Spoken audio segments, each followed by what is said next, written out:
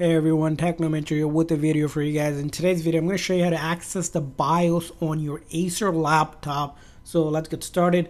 So the key here is holding the F2 key, just pressing and holding first and then the power. So make sure first of all your laptop is turned off completely, and you're going to hold that F2 key first and then the power. So hold the F2 and then use the power.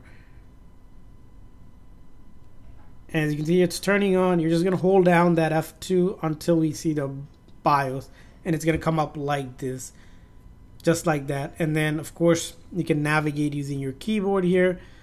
And I'm going to navigate to you can navigate to your settings however you like. Again, it's all on keyboard. And then to exit out, you navigate all to the last tab. And then any of these options that applies to you. I'm just going to exit without saving. Hit enter.